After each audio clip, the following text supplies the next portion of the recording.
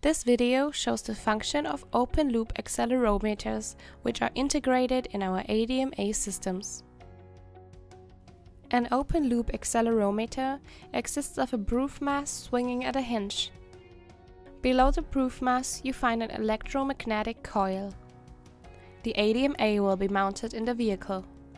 As soon as the vehicle is accelerating, the proof mass moves to the opposite direction. This results in a changing voltage that is used as acceleration value. When there is no further acceleration, the proof mass swings back into the origin. If the vehicle decelerates, the proof mass starts moving into the opposite direction. Again, the changing voltage can be used to define the acceleration value.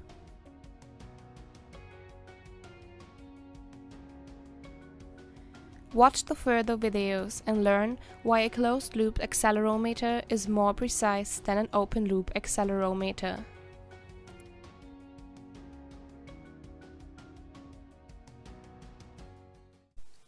Thanks for watching. For further information, please visit our website or get in touch with us.